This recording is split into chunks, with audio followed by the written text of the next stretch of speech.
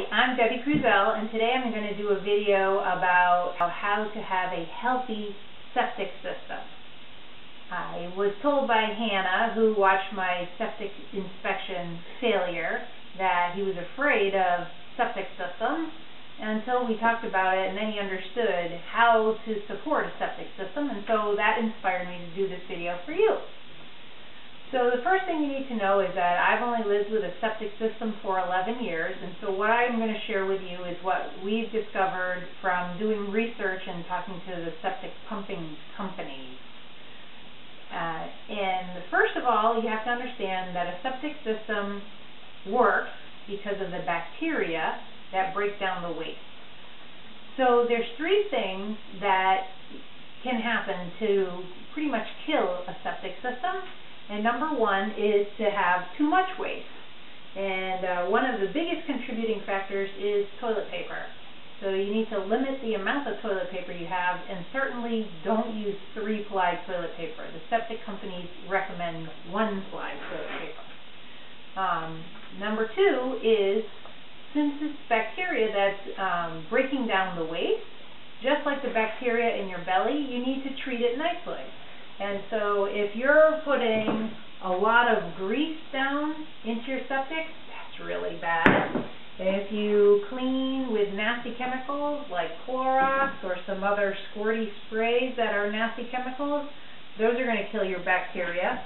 And also, if you have the wrong kind of laundry detergent, that's going to be really bad for your bacteria also. So certainly check with the septic companies in your area or other people that use septic systems to see what products they use. And then the third reason why a septic can fail is if you just flood it with water. So for instance, if the power goes out and you haven't turned off all your faucets, it comes back on and just lots and lots and lots of water, you can overwhelm your septic system and kill it that way. So what are the two ways that I recommend and septic companies recommend to support your system? Number one is pump it every year or every 2 years. You really need to know what is the size of your leach field, your septic system. Do you have a 2-bedroom and you have 6 people living in your house? Do you have a 3-bedroom system and you only have 2 people living in your house? That will help you gauge how frequently you need to pump your system. The septic companies recommend 1 to 2 years.